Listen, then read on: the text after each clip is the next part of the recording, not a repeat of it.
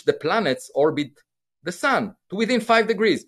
And, that coincidence is 1 in 500, okay, for it to lie exactly in the plane. It means that along its path, it can come very close to several planets. In fact, it comes very close to Mars, Venus, and Jupiter. And it wouldn't be able to do that if it came at an angle. And moreover, it arrives closest to the sun when the Earth is on the opposite side of the sun. So we won't be able to observe it. And that's the best point to make a maneuver using the sun's gravity. Moreover, it came from a direction in the sky that is full of stars. It's the direction of the center of the Milky Way galaxy. And so I was a co-author of a paper that said, is 3I Atlas alien technology? And of course, if it is alien technology, you can't do the calculation of the mass in rocks in interstellar space because this object is targeting the inner solar system. And, it will pass closest to the sun on October 29th, 2025. I got a text message the other day from someone who said that he is trading options on the volatility of the market with an expiration date of October 29th in order to make money. And I immediately thought, I don't know if there will be meaning to money if this object turns out to be technological after October 29th. If you want to take a vacation, take it before that date. Because who knows what will happen. Now, it could be a mothership that releases mini probes, that they come to Earth. The Galileo project that I'm leading is looking for unidentified anomalous phenomena, and we have now 3 observatories, and we will check if after October there is more activity. That would be interesting to check. But as of now, people, astronomers, what you will hear is the sort of the party claim that this is a comet. Now, a comet, by the way, just like zebra is identified by its stripes, right? That's what how do you tell the difference between a horse and a zebra? It's the stripe. Okay, so how do you tell a comet from a rock that doesn't have any eyes? You tell it by the cometary tail. Okay, that's what distinguishes a comet. And in this case, just yesterday, there was the first analysis of the image from the Hubble Space Telescope of this object. And guess what? There is no tail. But more importantly, there is glow in front of the object instead of behind it. It's got headlights. It's got headlights. You're not celebrating Halloween this year. That's the take-home message.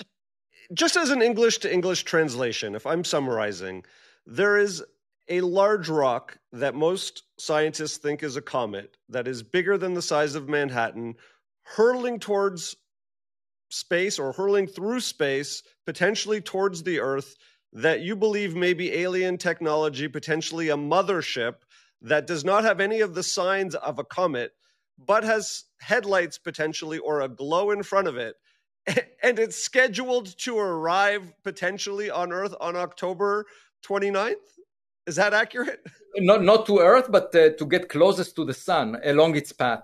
But Avi, it's going to appear when we can't see it, which would be the best time for it to make a sneaky maneuver. Yes, exactly. You can argue like my colleagues do and say, the trajectory, it's just a random trajectory that happens to be fine-tuned and so perfectly aligned with all these planets. And, it's a coincidence that it happened to come closest to the sun when we can't see it.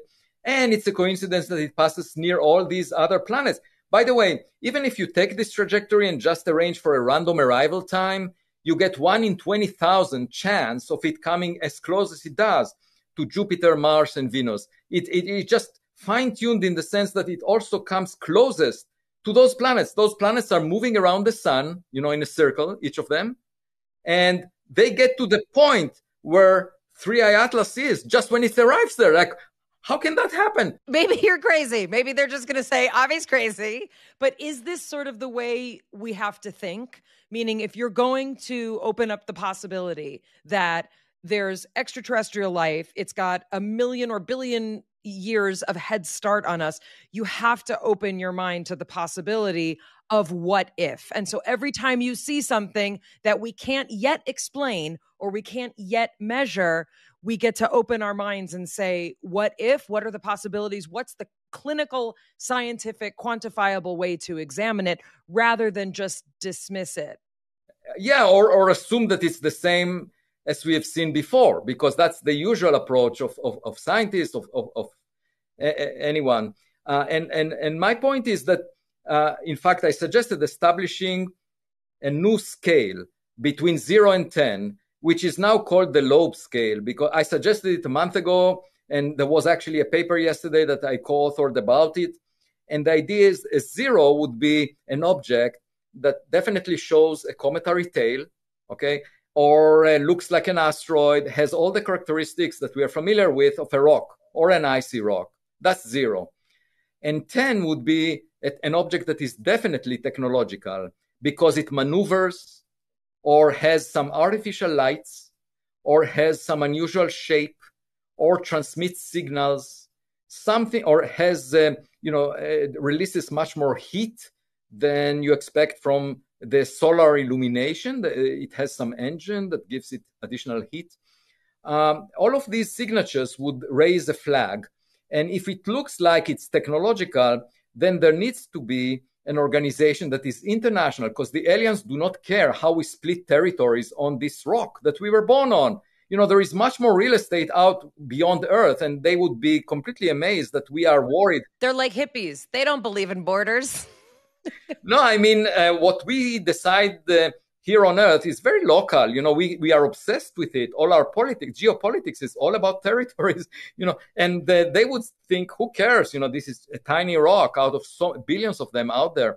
But so they would not distinguish us based on the nation that we belong to. So therefore, it will be a problem of humanity as a whole.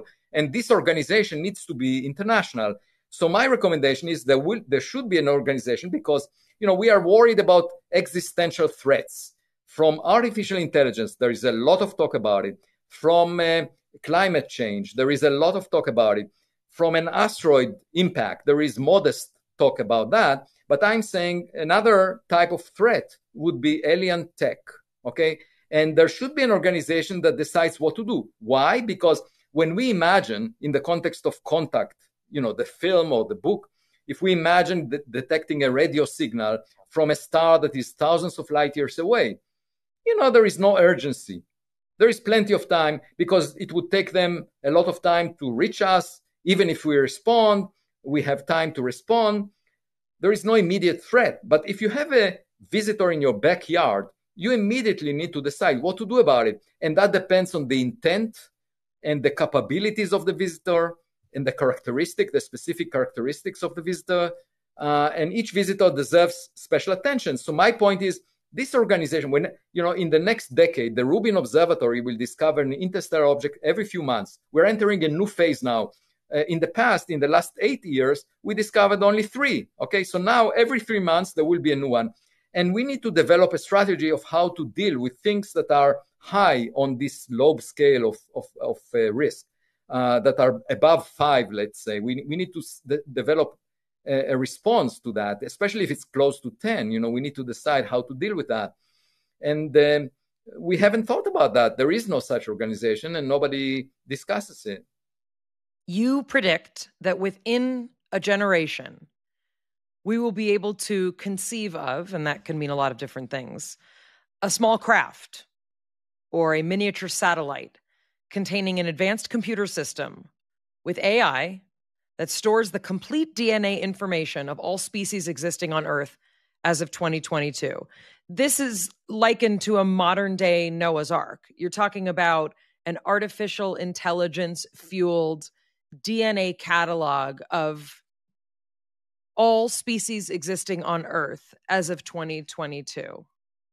What would we do with this artificial intelligence Noah's Ark of DNA?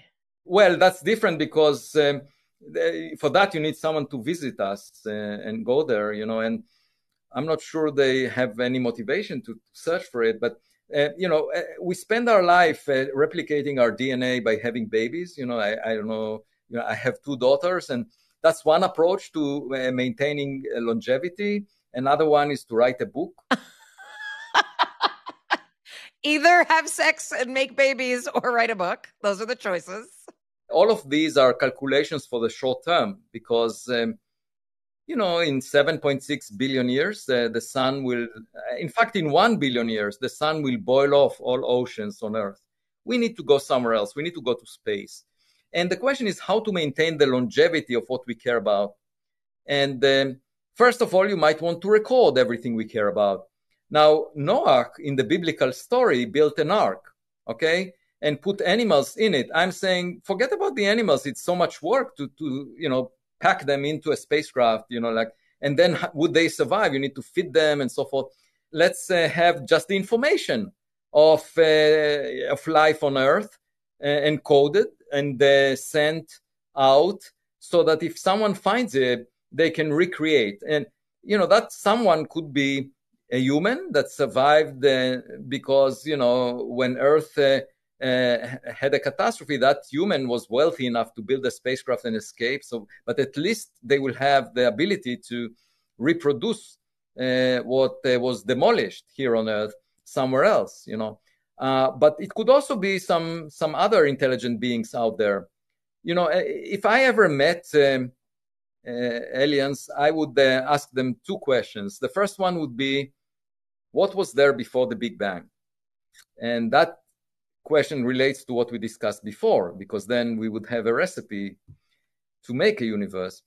And the second question would be, where do you hold your social events? Where is the hub that I can meet others and socialize? Because, if you think about Darwin's theory of the fittest surviving, if you apply it to interstellar space, you're dealing not with millions of years of evolution on Earth, but you're dealing with catastrophes on many other planets where, there was a population of intelligent beings like us, and their star erupted and killed them all, and there were tragedies that we are not aware of because we were not around to hear their cries for help.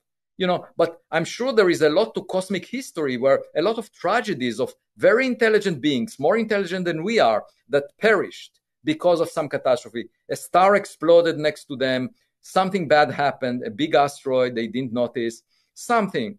And eventually the fittest survived. Somehow, a small minority of those civilizations managed to escape the hazardous environment that they were born in and live for. So I'm saying if we have that ambition of survival, it might make sense for us to go interstellar. You mentioned that in 1.6 billion years, the sun will boil off all the oceans and we will have to go somewhere else. But you dropped it very casually. Do you want to expand on that? Yeah, so the sun is just a nuclear reactor, okay, a fusion reactor, and it has a limited amount of fuel. Okay, so once it starts burning a significant fraction of the fuel, it will start dying. And within a billion years, it will become brighter, actually, to start with. And then it will boil off. The temperature on Earth will rise, and all the oceans will evaporate. The Earth will become a desert, just like Mars.